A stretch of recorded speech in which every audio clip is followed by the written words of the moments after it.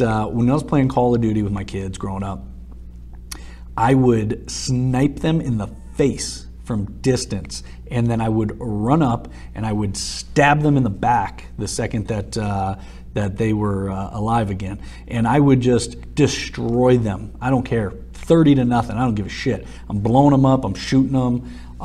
It's hilarious, but I would not let them win.